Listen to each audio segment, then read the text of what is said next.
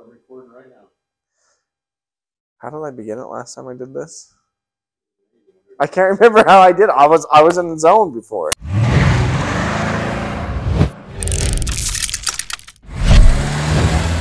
Hi, I am Cody with Modern Spare. Today we are going to go over the spare tire changing procedures for a late model Ford Mach-E. This particular example is a GT, so it does have larger brakes, and so this will apply to all Mach-E's of this generation. So what we'll do here, the first step obviously is going to be to get your spare tire kit. Most of our kits are sold in carrying cases, so that's what we'll use for this particular example. Of course, before beginning any tire change, it is advisable to be on flat, level ground with the vehicle securely in place. So, you have obvious things such as making sure you're in park, the parking brakes engaged, and other tactics you use to make sure the vehicle is stable.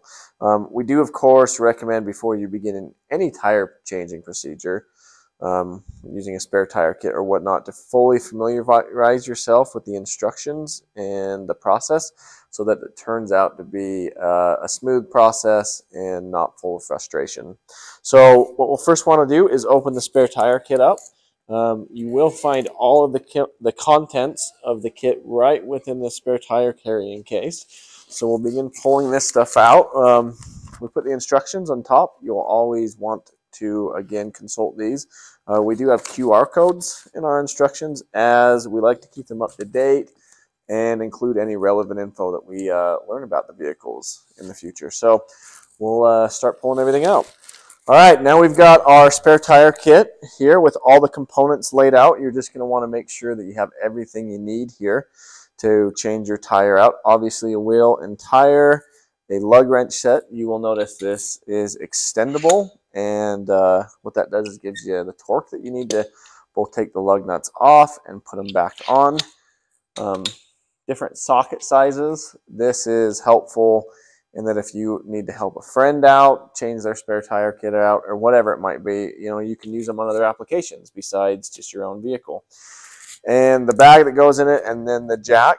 And this is a bag that we include to be able to put your full-size tire in that is presumably flat. You put it in the bag, and then you throw that in the interior of your vehicle, and that way it doesn't get the interior dirty.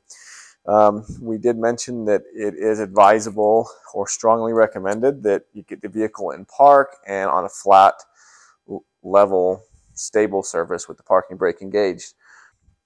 We do sell an optional set of wheel chocks. This is for an added safety measure, just to make sure the vehicle doesn't rock around when you are jacking it up. So common wisdom is that you put these on the opposite tire of what you are changing. So today we're going to be changing this front passenger wheel. So we are going to put these on the back driver's wheel. Now we are to the point where we are going to begin lifting the vehicle. We're going to get under there, make sure the jack is in a stable location at the specific vehicle lifting point. Now, with modern vehicles and their electric drivetrains, it is becoming increasingly important to make sure you are lifting from the correct spot and doing so in the correct manner. If not, you can really cause a bad day for yourself by causing damage to the vehicle, along with a host of other things that can go wrong. So we do strongly recommend you fully consult our instructions we include, as well as your owner's manual, to make sure you're crystal clear on where you're lifting the vehicle from.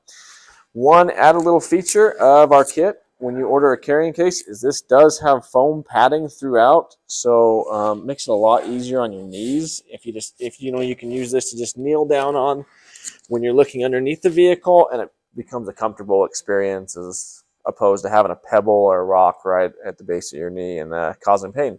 So I'm going to look down in here, and on the Mach-E, it does have arrows as to where we are putting the lift point. But again, I am going to strongly emphasize that you just make sure you're crystal clear on where you're putting it, based on the instructions, the owner's manual, and what you see down here. And we will include pictures of where this lifting point is in this video.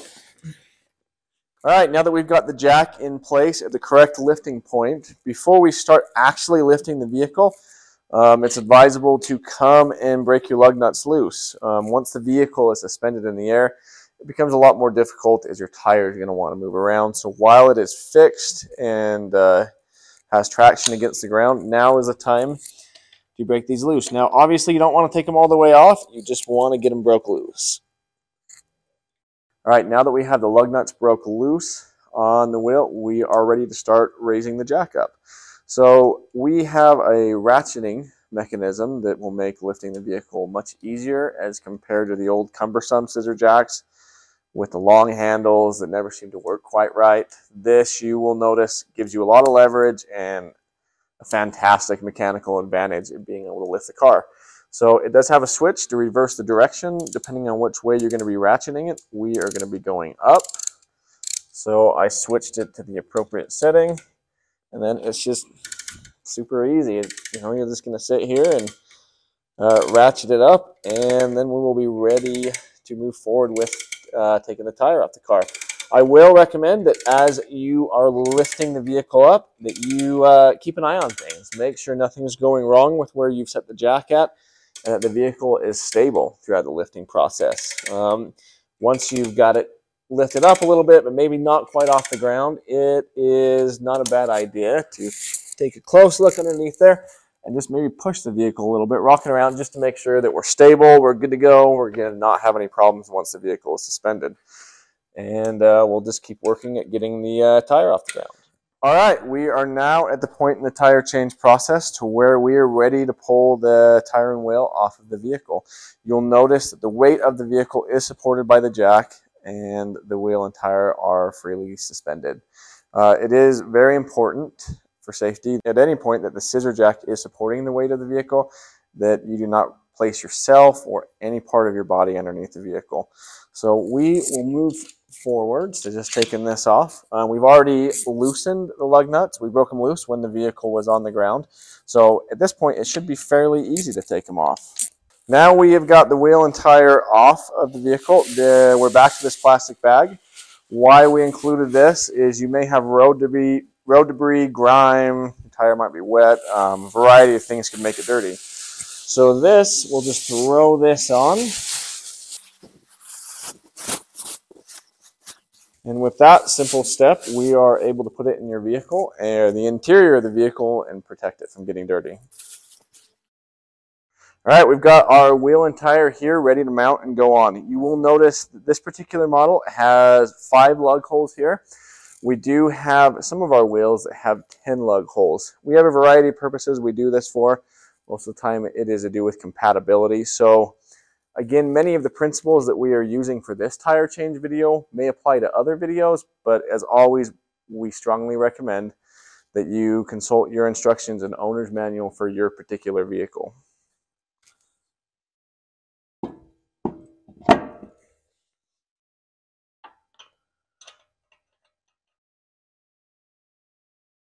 All right, we have now got the spare wheel and tire mounted on the vehicle. You will notice the wheel and tire is still suspended. As such, I have only hand tightened these lug nuts. We're going to wait till the vehicle is fully on the ground before we really tighten them up. So the next step is going to be lowering the vehicle. Now, we did talk about that this is a ratcheting mechanism. You can simply flip the wrench over to start going down, or you can just hit the switch on the side and it will change the orientation of it to where it goes opposite, and we can start cranking it down. All right, now we have got the vehicle back on the ground, nice and secure. The next and final step is going to be making sure that we have adequate torque applied to the lug nuts. Now, we are going to recommend that you consult your vehicle's owner's manual for specific torque specs. Most of what we see vehicles call for between 100 to 150 foot-pounds of torque. This lug wrench set is extendable to allow you to have plenty of angle on the lug nuts to give you the torque you need to make sure that your spare tire and wheel is snugly on the vehicle.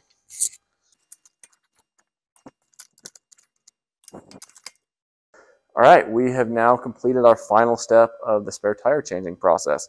You'll notice that when I did tighten the lug nuts down on the vehicle, I did so in a star pattern. That just allows the torque of the lug nuts to be more evenly distributed, and by doing so and applying the appropriate amount of torque, we are now on our way to go.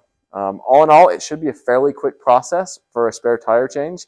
We've designed it to be as simple and easy as possible. That being said, make sure you do it right. Don't rush through things. Make sure you're familiar with the process, and by doing so, it'll be a smooth experience. Now, you did notice that the spare tire is a compact tire. It does not have the same width as a full-size tire.